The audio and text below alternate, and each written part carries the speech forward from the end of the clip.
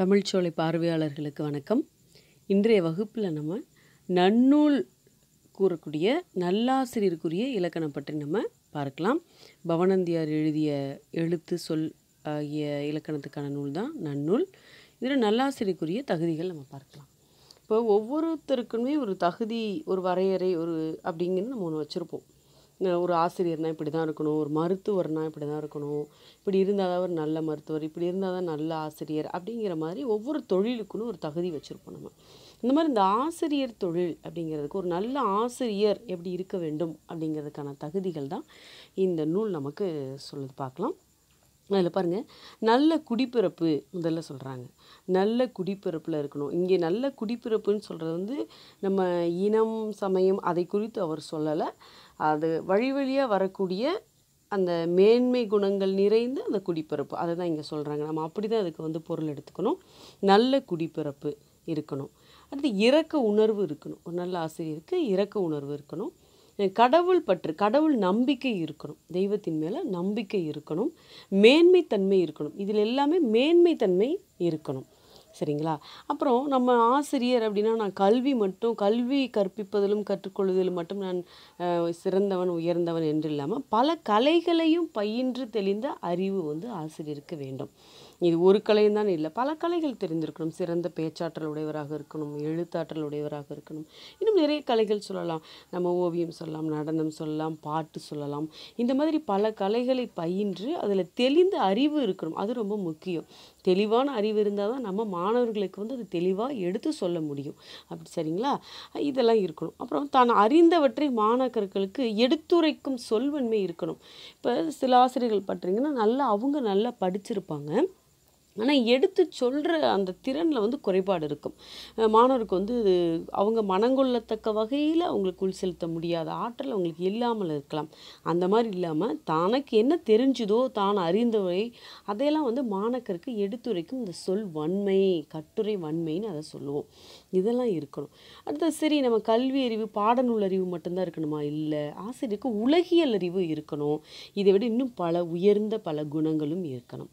இதெல்லாம் நல்ல ஆசிரியருக்குரிய தகுதிகள்னு சொல்கிறோம். இதுதான் பாருங்கள், குலன், அருள், தெய்வம், கொள்கை மேன்மை, கலைப்பயில் தெளிவு, கட்டுரை வன்மை அப்படின்னு நம்ம நன்னூலார் சொல்கிறாரு பவணந்தியார். இதற்கடுத்து இன்னமும் சொல்கிறார். நிலம் மலை நிறைகோள் மலர்நிகர் மாட்சியும் அப்படின்னு சொல்கிறார். அடுத்த வரியில் ஒரு 4 உதாரணங்கள் கொடுக்குறாருங்க. நல்லாசிரியருக்குரிய தகுதிகளுக்கு ஒரு 4 உதாரணங்கள் கொடுக்குறாங்க. அதில் முதலாவதாக இருக்கிறது பார்த்திங்க அப்படின்னா நிலம். சரிங்க, நிலம் அப்படின்னு சொன்னோடனே நம்ம வள்ளுவர் சொல்கிற குறள் நமக்கு எல்லாருக்குமே நினைவுக்கு வரும். அகழ்வாரை தாங்கும் நிலம் போல தம்மை இகழ்வார் பொறுத்தல் தலை அப்படிங்கிற குறள் நம்ம எல்லோருமே அறிந்த ஒன்று. அதில் பாருங்கள், நிலம் ஒரு நல்லாசிரியருக்கு உதாரணமாக சொல்லியிருக்காங்க. ஏன் நிலம் சொல்லியிருக்காங்க அப்படின்னா, நிலம் அந்த பரப்பளவு பார்த்திங்கன்னா முழுமையாக நம்மளால் தெரிந்து கொள்ள முடியாத ஒரு உருவத்தின் பெருமை தான் நிலம். இப்போ நம்ம அறிவியல் தொழில்நுட்பத்தை வச்சு இவ்வளோ பரப்பளவு இருக்குதுன்னு சொல்கிறது வேறு. ஆனால் பொதுவாக நம்மளால் முழுமையாக அதை தெரிந்து கொள்ள முடியுமா அப்படின்னா முடியாது. அப்புறம் நிலம் போன்ற உறுதித்தன்மை இருக்கணும். ஒரு நல்ல ஆசிரியருக்கு நிலம் போன்ற உறுதித்தன்மை இருக்கணும். அடுத்தது பொறுமை இருக்க வேண்டும். இதை நம்ம முன்ன சொன்ன அதே குறள், பொறுமை இருக்க வேண்டும் ஆசிரியருக்கு. ஏன்னா ஒவ்வொரு மாணவர்களும் அவங்களுடைய திறனுக்கு ஏற்ப இருப்பாங்க. அவங்களுடைய ஐக்குன்னு சொல்லுவோம் பார்த்திங்கன்னா, அதற்கு ஏற்ப இருப்பாங்க. நுண்ணறிவுக்கு ஏற்ப மாறுபட்டு இருப்பாங்க. அப்போ சிலர் நல்லா படிப்பாங்க, சிலர் படிப்பில் பின்தங்கி இருப்பாங்க.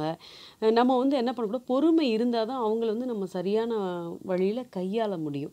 அதனால் பொறுமை ரொம்ப அவசியம். அதனால் உறுதித்தன்மை ரொம்ப அவசியம். என்னடா நம்ம இவ்வளோ தூரம் உன்னை படிக்க வச்சு இவ்வளோ சொல்கிறோமே, ஆனாலும் இவன் இந்த தேர மாட்டேங்கிறான் அப்படிங்கிற ஒரு நமக்கு ஒரு எண்ணம் வந்துடக்கூடாது. எப்படியும் அவனை கொண்டு வந்துடுவோம் அப்படிங்கிற ஒரு எண்ணம் உறுதி ஆசிரியருக்கு கண்டிப்பாக இருக்கணும்.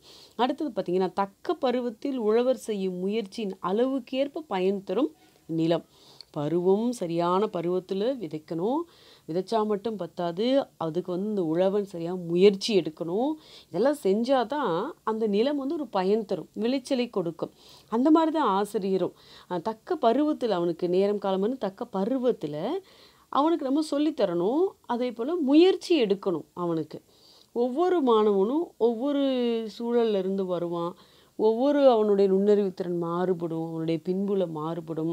அப்போ அதற்கு ஏற்ப நம்ம என்ன பண்ணணும்னா அவனுக்கு சொல்லிக் கொடுக்கணும், முயற்சி எடுத்துக்கணும். சில பேருக்கு குறைந்த அளவு முயற்சி எடுத்தால் போதுமானது. சில மாணவர்களுக்கு நம்ம முயற்சியின் அளவு அதிகரிக்கிறோம், அது போல் இருக்கணும். இதனால தான் நிலத்தை சொல்கிறாங்க, தெரிவரும் பெருமையும் திண்மையும் பொறையும் பருவு முயற்சி அளவிற் பயத்தலும் மருவிய நன்னில மாண்பாகுமே அப்படின்னு நிலத்துக்கு சொல்கிறாங்கங்க. அடுத்த உதாரணம் பாருங்கள், மலை. மலை போன்று இந்த மலை வந்து ஆசிரியருக்கு இரண்டாவது உதாரணமாக சொல்கிறாங்க. ஏன் சொல்கிறாங்கன்னு பார்ப்போம். அளந்து அறிய முடியாத வடிவத்தின் அளவு. மலை இவ்வளோ உயரமாக இவ்வளோ அப்படி அளந்தறிய முடியாத ஒரு வடிவம். அந்த மாதிரி ஆசிரியர், ஐயோ எங்கள் வாத்தியார் பாரு எவ்வளோ படிச்சிருக்காரு, எவ்வளோ நல்ல குணம், இவர்கிட்ட என்ன நல்ல குணத்தை சொல்லலாம் அப்படின்னு என்ன பண்ண முடியாது, அளந்தறிய முடியாத அளவுக்கு ஒரு சிறப்பானவராக இருக்கணும். அடுத்தது பார்த்திங்கன்னா, அளக்க முடியாத பல வகை பொருட்கள் மலையில் நமக்கு கிடைக்கும். அந்த மாதிரி ஒரு ஆசிரியர் இருக்கணும். இவர்கிட்ட இன்னும் என்னென்னலாம் சொல்லலாம், நல்ல குணங்கள், இன்னும் எவ்வளவு சிறப்புகள் இவர்கிட்ட சொல்லிட்டு போகலாம் அப்படிங்கிற மாதிரி இருக்கணும். அடுத்தது, எத்தகைய வலிமை உடையவராலும் அசைக்க முடியாத ஒரு வலிய நிலை வந்து மலைக்கு இருக்குது. அந்த மாதிரி ஒரு ஆசிரியர் எந்த ஒரு சூழ்நிலையிலையும் தன்னுடைய அந்த நன்னெறியாகட்டும், அந்த கற்பித்தலுக்குன்னு இருக்கிற அந்த கொள்கைகளாகட்டும், இன்னும் ஆசிரியருக்குரிய அந்த பண்பு நலன்கள்லேருந்து எந்த ஒரு சூழ்நிலையிலும் அவர் வறுமை காரணமாகவோ இல்லை மற்ற வேறு ஏதேனும் சூழல் பாதிப்பு காரணமாக இருந்தாலும் அவருடைய நிலையிலிருந்து தாழ்ந்து போகாத அந்த வலிமை உடையவராக இருக்கணும். அடுத்தது பார்த்திங்கன்னா, நெடுந்தொலைவில் உள்ளவரும் பார்க்கக்கூடிய உயர்ந்த தோற்றம் மலைக்கு இருக்குது. இவ்வளோ தூரத்துலேருந்து பார்க்குறவங்களுக்கும் அந்த ஒரு மலை இருக்கிறதுங்கிறது நமக்கு தெரியும். அந்த மாதிரி ஆசிரியர் பார்த்திங்கன்னா, சில பேர் நம்ம வந்து அவர்கிட்ட படிச்சிருக்க மாட்டோம், ஆனால் அவரை பற்றி தெரிஞ்சிருப்போம். இந்த ஊரில் பாருங்கள், ஒரு டீச்சர் இருக்காங்க, ரொம்ப நல்லா சொல்லித் தருவாங்களாமே, அங்கே நான் டியூஷன் வரலாமா, அவர்கிட்ட வந்து வகுப்புக்கு வரலாமா அப்படின்னு கேட்கக்கூடிய மாணவர்கள் இருப்பாங்க. அந்த மாதிரி தெரியாத, நம்மளை கண்டறியாதவங்களுக்கும் நம்மளுடைய புகழ் தெரிகிற மாதிரி நம்மளுடைய கற்பித்தல் திறன் மற்ற திறன்கள் இருக்கணும். அதனால தான் மலைக்கு சொல்கிறாங்க. அடுத்தது, வறண்ட காலத்திலும் வளம் தரும் வல்லன்மை மலைக்கு உண்டுங்க. நிலம் வறட்சி அடைந்த போது மலை வந்து அதில் இருக்கக்கூடிய சுனை, அருவி, அதன் காரணமாக என்ன தரும்னா நிறைய பொருட்களை வந்து நமக்கு வறண்ட காலத்திலும் தரும். அந்த மாதிரி ஒரு ஆசிரியர் அவருடைய சூழ்நிலை, அவருடைய வறுமை காலமாக இருந்தாலும் சரி, அவருடைய காலம் எப்படி இருந்தாலும் சரி, கொஞ்சம் பின்தங்கிய நிலையில் இருந்தாலும் சரி, அந்த கற்பிக்கிற தொழிலில் அவருடைய வறுமை அடையாது. அவர் சூழல் வறுமை அடைந்தாலும் அந்த கற்பித்தல் வந்து ஒரு வல்லன்மை உடையவராக இருக்கணும். இதனால தான் மலைக்கு சொல்கிறாங்க.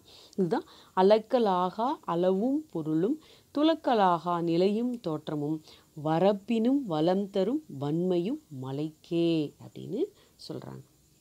அடுத்த உதாரணம் பார்த்திங்கன்னா, நிறைகோல். நம்ம தராசுன்னு சொல்லுவோம் பார்த்திங்களா, அது பார்த்திங்கன்னா அது எதற்கு பயன்படும், அது துல்லியமாக என்ன காட்டும் அப்படின்னா அளவை காட்டும். இப்போ ஒரு தட்டில் 1 கிலோ இரும்பு வைக்கிறோம், இன்னொரு தட்டில் 1 கிலோ தங்கம் வைக்கிறோம். எப்படி அந்த நிறைகோல் காட்டும்? ரெண்டும் சமமாக தான் காட்டும். ஐயோ இரும்பு தானே அப்படின்னு அதை வந்து இதாகும், இல்லை தங்கம் தானே அப்படின்னு உயர்த்தி காட்டாது. அதே போல் 1 கிலோ பஞ்சு வைக்கிறோம், 1 கிலோ இரும்பு வைக்கணும், ரெண்டும் சமமாக தான் இருக்கும், ரெண்டும் வந்து கிலோ தான். அந்த மாதிரி சமமாக காட்டுறது உண்மையாக இரு தட்டுகளுக்கும் நடுவில் நிற்கிற தராசுகோல் நடுநிலை. அந்த மாதிரி ஒரு ஆசிரியர் வந்து எப்படின்னா, ஐயம் நீங்குமாறு மாணவனுக்கு கற்பிக்கணும். ரெண்டாவது பார்த்திங்கன்னா, இவன் நமக்கு வேண்டியவன், நமக்கு வேண்டாதவன் அப்படிங்கிறதுலாம் ஆசிரியர்கிட்ட அந்த பாகுபாடு இருக்கக்கூடாது. நடுநிலைமையோடு வந்து மாணாக்கரை பார்க்கணும். அதனால தான் நிறைகோலுக்கு உதாரணம் சொல்கிறாங்க. அடுத்தது பாருங்கள், மலருக்கு உதாரணம் சொல்கிறாங்க. மலர் எல்லோராலும் விரும்பப்படக்கூடியதுங்க, மங்களப் பொருள். எந்த ஒரு செயலையும் அலங்கரிக்க இன்றியமையாத ஒரு பொருள் பார்த்திங்கன்னா அது மலர் தான். வீட்டில் ஒரு நல்ல விஷயம், நல்ல விசேஷம், இல்லை நம்ம ஒரு வெளியில் எங்கேயாவது கிளம்புறோம், இல்லை யாரையாவது பார்க்க போகிறோம், யாருக்காவது ஒன்று கொடுக்குறோம், நம்ம பூ மலர் அது வந்து ஒரு இன்றியமையாத மங்களப் பொருளுங்க. எல்லோருக்கும் பிடிக்கும், எல்லோருக்குமே பிடிக்கும், மென்மையானது. இதெல்லாம் மலருக்குரிய பண்பு நலன்கள். இது மாதிரி ஒரு ஆசிரியர் வந்து இருக்கணும். எல்லோராலும் அவர் விரும்பப்படக்கூடியவராக இருக்கணும். மலர் போன்ற முகமலர்ச்சி உடையவராக இருக்கணும். இது இன்றியமையாத ஒரு அங்கமாக ஆசிரியர் இருக்கணும். இப்படிலாம் இருந்தால் தான் அவர் ஒரு நல்ல ஆசிரியர். அதனால் மங்களமாகி இன்றியமையாது யாவரும் மகிழ்ந்து மேற்கொள்ள மெல்கி பொழுதின் முகமலர் உடையது பூவே அப்படின்னு சொல்கிறாங்க. இதெல்லாம் நல்லாசிரியருக்குரிய இலக்கணங்க. நிலம் போல இருக்கணும், மலை போல இருக்கணும், நிறைகோல் போல இருக்கணும், மலர் போல இருக்கணும். எப்படின்னு ஒரு 4 உதாரணங்களை சொல்கிறாரு நம்ம நன்னூலார். இது இல்லாமல் நல்ல குடிப்பிறப்பு, இரக்க உணர்வு, கடவுள் பற்று, மேன்மைத்தன்மை, பல கலைகளையும் பயின்று தெளிந்த அறிவு, தாம் அறிஞ்சதை மாணாக்கருக்கு எடுத்து சொல்லக்கூடிய வன்மை, இது எல்லாமே ஒரு நல்ல ஆசிரியருக்கு இருக்கக்கூடிய தகுதிகள். சரிங்களா? இது வந்து நம்ம போட்டித் தேர்வுக்கும் சரி, பொதுவாக நம்ம தெரிஞ்சுக்கிறதுக்கும் இந்த விஷயம் ரொம்ப நமக்கு பயனுள்ளது. கண்டிப்பாக நம்ம தமிழ் இலக்கணத்தில் இவ்வளவு அருமையான விஷயம் சொல்லியிருக்காங்க, இவ்வளோ கருத்துக்கள் சொல்லியிருக்காங்க. கண்டிப்பாக இதை நம்ம தெரிஞ்சுக்கிறோம். இது கண்டிப்பாக எல்லாருக்குமே இது பயனுடையதாக இருக்கும். தேர்வு எழுதுகிறவங்களுக்கு இது மிக மிக பயனுடையதாக இருக்குங்க. அடுத்த வகுப்பில் நம்ம ஆசிரியர் ஆகாதவருக்குரிய தகுதியை பார்க்கலாம். சரிங்களா? நன்றி.